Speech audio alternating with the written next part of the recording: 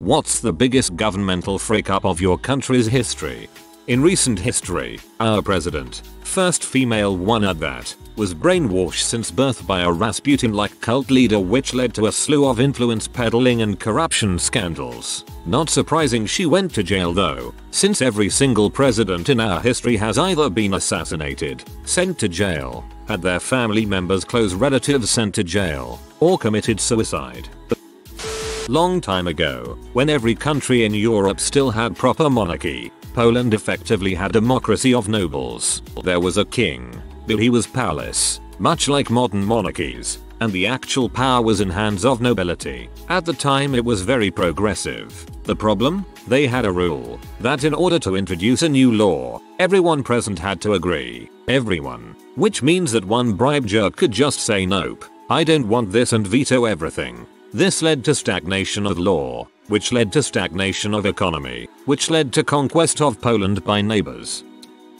Oof, we have a frick up every 2 weeks, but I am going to tell this one. This is worth the read. Here in Costa Rica we had the concrete incident. We call it El Cementezo, which was something seemingly small that got from 0 to 100 real freaking quick. This one construction guy bought a crap ton of concrete, cement, however the frick it's called. He was building a big butt building and got insurance from a private company since the public national one rejected his project. It was more loss than gain and the project was big, so yeah. Time goes on and guess what? Building crumbles. Someone freaking sneezed or something and it crumbled like dust. The streets around also crumbled. Everything on the 20 million national coin. Project crumbled to dust and now the insurance company was down bad. They couldn't pay 20 millions on the spot. The case was taken to court because of the impressive freak up and damage to property. Here is where we get spicy. Why did it crumble like that? It seems the concrete was awful quality and imported illegally from China, a concrete made to build houses fast for a lot of people brought to a rainy, tectonic country. It only took a bit of rain and an earthquake nobody felt to tear it down. How did the concrete got approved to enter if it gets monitored? The dude at the cargo let it throughout the border, just walked through the front door. Because he had higher up instructions, which himself had higher up instructions to let the guy pass, and so on and so on. In a matter of one day the whole cabinet was somehow involved on this incredibly big money scheme. By next day president and related. By night of that day people from past governments were found involved, and before we knew it they had to hire new judges for the main judging branch because the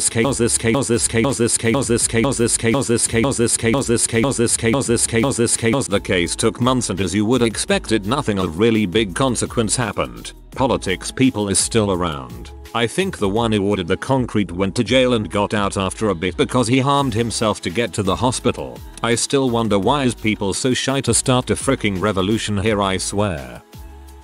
Everything Italy. However, one particular frick up by the government after the reunification was developing only the north, leaving the south poor and underdeveloped. This gap still exists today, after 150 plus years. Traveling north to south in Italy is indeed something of a shock. It feels like a whole other, much poorer, country.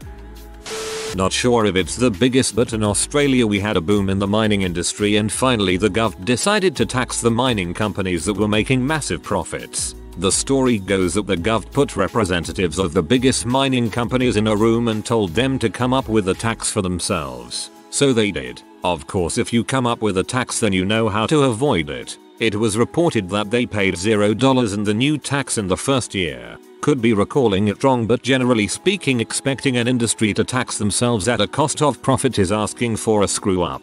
This sounds like precisely what a government owned by big business would do. Not surprised. Britain once managed to send a warship to Iceland rather than Ireland. Since then the RN has always written Iceland as Iceland, see, in all documents to avoid this mistake. This is not the worst, but sure is the frick up-est. Probably being allied with Hitler, it only brought us famine, and my grandfather told me they had to leave their house every time they heard planes. Cause we got bombed by allies first and then by Nazis. Shooting down our own airline, mistaking it for an American missile, and as a result killing everyone on board. They lied about it to the public for 3 straight days. Apparently there was a massive AIDS conference that was going to be attended by some top international experts on the issue who were on the plane as well. Probably when our corrupt politicians privatized all our banks, sold them to their friends who, through blatant misconduct, caused the economic collapse in 2008. Some of those politicians responsible are still in politics. Just wonderful. From Iceland BTW. Leaving a massive amount of ammonium nitrate in the port in the center of the capital for 5+ years that then exploded, causing one of the largest non-nuclear explosions in history. I always imagine inspectors tiptoeing in saying, "Yep, it's still there," then running for their lives. Slovak here. I can't decide between 12 years of Robert Fico and Smeresti political party, or whole age of Vladimir Misha. Skull Platformen. Recently the Swedish government spent well over 700 million krona, $70 million on a digital system for high schools, and it's pure crap. Not just inconvenient, it barely works. It's probably closer to 1 billion krona now since they've kept working on it the past 3 years instead of using Google Classroom, like every other reasonable school would. Yes, same here in Switzerland, where every canton has its own idea of how to do school IT, and our city has decided to spend way too much on some barely working, closed source privately developed, meaning the public doesn't even own the software. Garbage.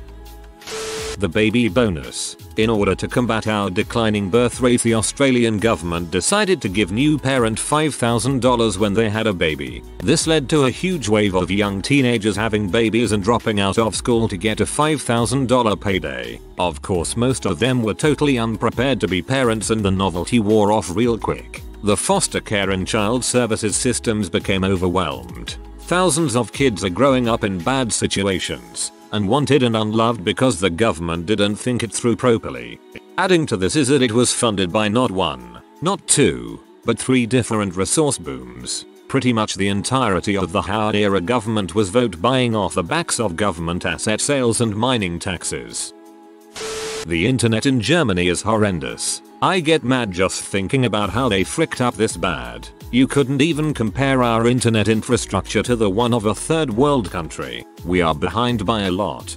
Yeah, it's pretty bad in many places. Australia seems to have it the worst, but even here in the USA it's really hit or miss. In the area when I grew up to this day, the fastest speed is 1.5 megabits per second. I moved into a suburb that had 25 Mbps. Now in my area of my small butt town I somehow get 1050 megabits per second. I drive halfway across town and they are actually stuck with satellite or DSL.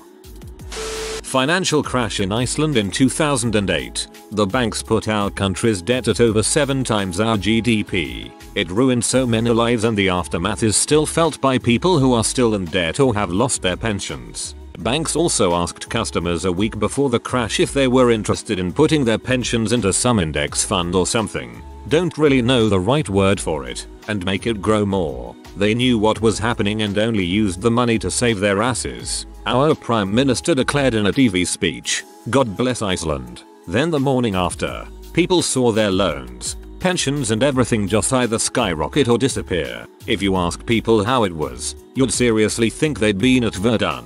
People's lives were absolutely ruined, some beyond repair.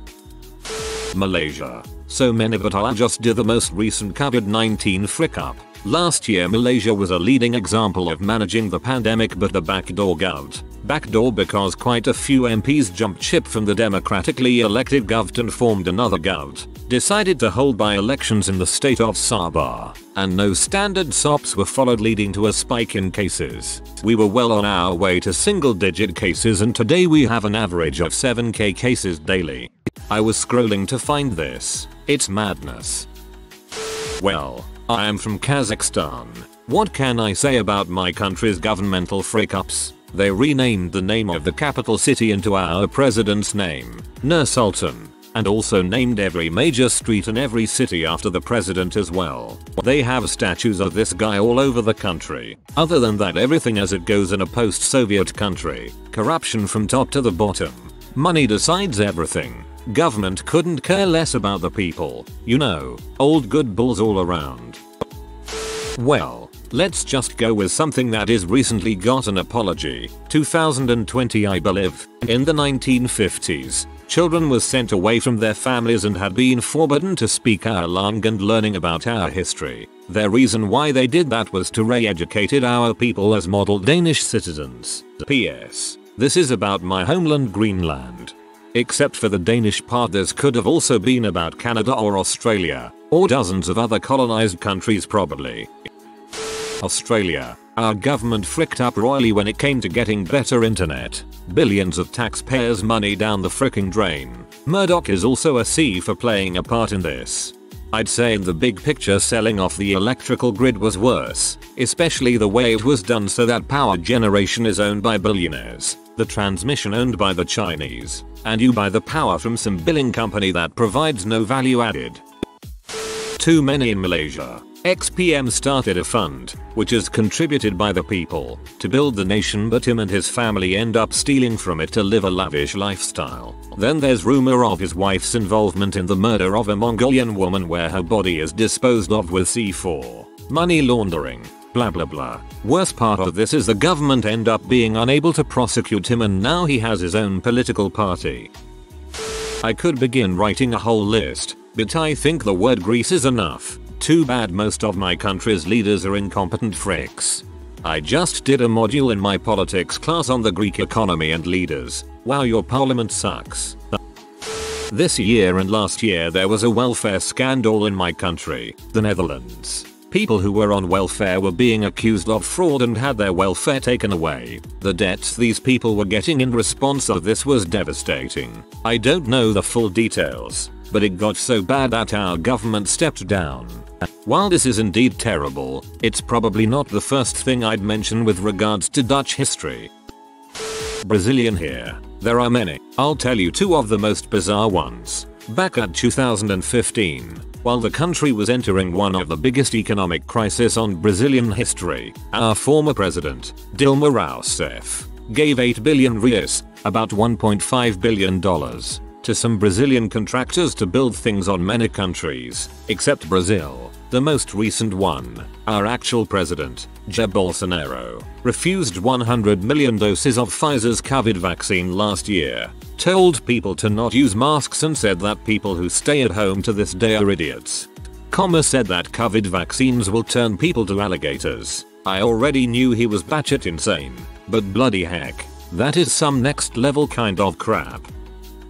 We lost a war with emus. Yes, this was a real war. Yes, it reached Parliament. Yes, this was approved by the Minister of Defense. Yes, guns were used. Yes, the birds avoided a tactical ambush. No, we don't like to talk about it. I'm Australian and the policy to remove half-caste Aboriginal children from their families and hand them to childless white foster parents in order to breed out their Aboriginal heritage is pretty hard to ignore. Oh, and the fact that the government were prepared to concede all of the country above Sydney to Japanese invasion during World War II is pretty concerning as well. A more light-hearted one. Ireland legalized certain party drugs for like one day by mistake, that is ecstasy MDMA, and it will go down as one of the greatest days in our history. New Zealand. The breaches of the Treaty of Waitangi, using Maori slavery as a means to an end, in military action despite being outlawed. Last Maori slaves died in the 1950s. The dawn raids in the 1970s and 80s when police would do late night early morning raids to crack down on illegal overstayers. 200 years of trying to wipe out the Maori spoken language te reo. Despite becoming an official language of New Zealand in 1987, a speaker at a Ratepayers Alliance meeting in Tauranga was abused by the crowd for speaking 6 words in te reo this week. Colonization of Western Samoa after World War I, so authoritarian and racist they wanted the Germans to come back. The race is £10, equivalent to $1,750 NZD in 2020. Poll tax to restrict Chinese immigration. Only one Chinese was allocated per 10 ton of cargo. In 1896 the ratio was changed to 1 Chinese per 200 ton of cargo, and the poll tax was raised to £100, $20,000. I would say when we built the biggest and most bad butt ship in the world and it sunk on its maiden voyage. Or maybe when we fished it up and put it in a museum so everyone can witness our epic failure. IT obviously were room for both of them and she let him drown. As a Scot, it has to be the Darien scheme. Let's set up a colony in the jungle, in an area contested by the English and the Spanish. What could possibly go wrong? Apart from abject failure bankrupting the backers to a degree that led to the Act of Union leading to the creation of Great Britain. Also, please note that the Darien is still impassable to this day. The Pan American Highway was supposed to go all the way from Alaska to Tierra del Fuego, in Chile, but they still haven't found a way to cross the Darien. In Sri Lanka, the biggest governmental frick is giving up control to Port City Colombo to China. Gotta start learning Mandarin, I guess. I went with the 2 PM thing, but honestly this is probably worse. So in Norway we are weird look on climate change, as we are a driving force for the Paris Agreement and is therefore looked upon as a great inspiration, mitigating climate change on a great level, but we still have some frick-ups in our own nature. With allowed dumping of mining waste in our fjords, still look for oil and gas in the vulnerable north, and we don't look for another way of earning funds for our pension program. The biggest difference made in Norway to help mitigate climate change is just as big a difference as any other first world country. Honestly, we just believe we're better without any proof due to this. Constantly allowing them to be bought out to build more coal mines and destroying ecosystems and becoming the country with the highest species extinction rate, over 100 species each year. We are literally owned by the mining industry. The government is just puppets pretending to be politicians. Then the amount of control Murdoch press has, they brainwash the majority of the population. Then not to mention we are the only Western country that doesn't have a Bill of Human Rights. Australia. The whole 50+ years since independence there was only one party that constantly held power. We are economically ill-prepared to face COVID because of decades of corruption. Even better yet, our south neighboring country, Singapore, is heaps and bounds ahead of us despite their small country not having even a slight fraction of the metric fuckton of natural resources like oil our country is blessed with. So yes, this is what I call cancer.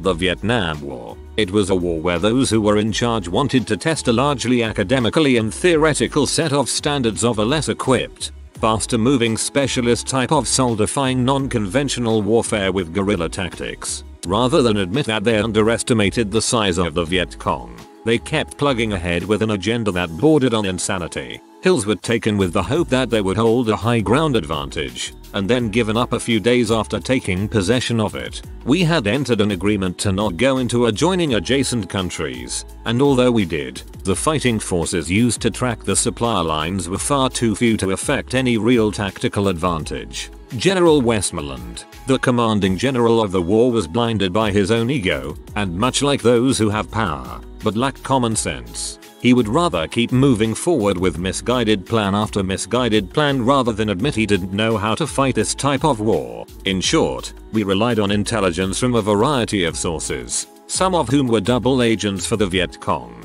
They all looked and spoke alike, and it was impossible to tell who was who, except for the uniforms that men didn't wear, with ambiguous policies about what the midpoint goals were, and not having a clear agenda. It turned into a war of loosely bound leadership trying to fight with limited troops on a war with so many individual battles and not a front like you'd have in conventional World War II warfare. Issues. 1. Lack of troop numbers. Purposeful misrepresentation of our positional force size and who they were. It wasn't just Vietnamese. Factions in Laos, Cambodia, Thailand were also contributors to the support of the North Vietnamese efforts. 2. Lack of the warfare technology and sufficient size and numbers that could have made a difference. 3. An unclear agenda, the domino effect of country after country falling to communism, and we need to defeat communism. Okay, where? How? Who? 4. A US Congress government that suffered from infighting and a lack of unity.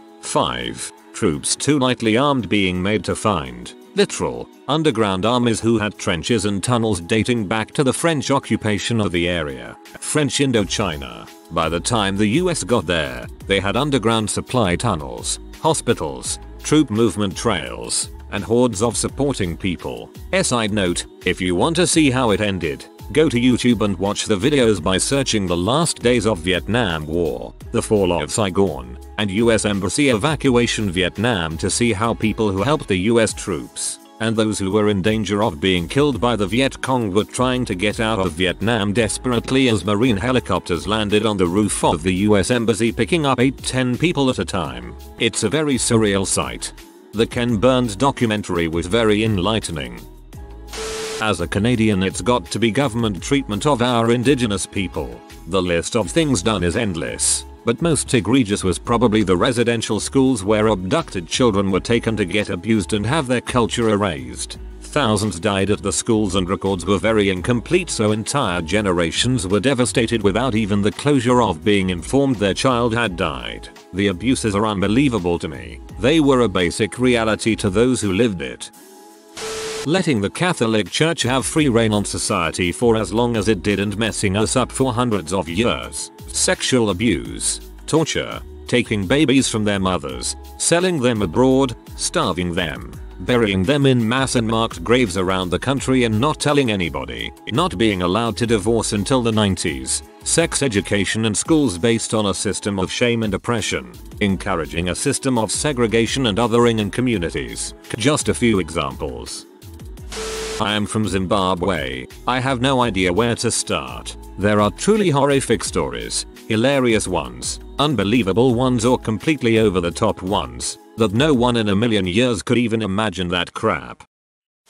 I mean, we had a president that said the economy is going bad, so we'll commandeer everyone's savings accounts to help with debt, which is the reason that my mom doesn't really believe in banks to this day, and does most of her financial stuff with actual printed money. But I think the worst frick up was saying that China is responsible for the pandemic, and it's all their fault, while they are our main supplier of vaccines. After the pandemic is really with, we might investigate if that's true, or say it, but right now he's biting the hand that feeds while crapping on the food and giving you the finger. The country is Brazil. BTW, if someone was curious. I am from Argentina. Here was the same. People lost all their savings and the economy just collapsed. We made the president resigns and had 5 different presidents in 1 week. My aunt lost around $500. People don't trust the financial system anymore. Poland and Liberum veto, giving nobility the right to break and cancel debates are the same. For everyone wondering, everyone just paid Polish nobility to use Liberum veto and break the debates to their advantage. Electing a TV star, draft dodger, tax evader, pro-Russian oligarch puppet to president, in a time of war, and also Chernobyl. It's difficult to choose one of those two events. Ukraine out. The funny thing is that I read the first paragraph and thought you meant Trump. War on drugs. Went from federally funded rehab to smuggling sea into Colombia to fight the Soviets in Afghanistan. House prices are beyond crazy for what you get. You are being charged €1,000 plus to live in someone's shed in the middle of nowhere. Investment funds are buying up entire housing estates, ensuring young people may never own a home. Infrastructure and development outside the capital is poor compared to the capital city, which has resulted in a competitive job market. Mental health services are completely overburdened and underfunded. Our court system is a joke where violent offenders have been given hundreds of chances while drug offenses have received the opposite. I know the question, what was the biggest frick up? But honestly, there's just so many to choose from. BTW, guess which country in Western Europe I'm talking about? Not country but municipal government. They decided it would be a good idea to dump chicken manure all over a homeless camp to deter them. It was a horrible, embarrassing thing to do to other humans and obviously made the city smell like literal crap. Promising a referendum on EU membership just to win over right-leaning voters for an upcoming general election on the assumption that people wouldn't actually vote to leave the EU. Our government fricked up by giving us an opportunity to shoot ourselves in the foot. We fricked up by taking it. In Ireland in 2015 we accidentally legalized ecstasy, crystal M and ketamine. A legal loophole meant that you could not be arrested for possession until a new legislation is passed. It meant a lot of Class A drugs were legal for 24 hours. Remember when a bunch of states decided to secede from the Union because the president was infringing on their state right to kidnap, sell, purchase, breed, and hold human slaves, starting a 5-year war, costing over 700,000 lives? Classic. If you are new to the channel, you can subscribe. I publish new videos every day. Until then, check another video.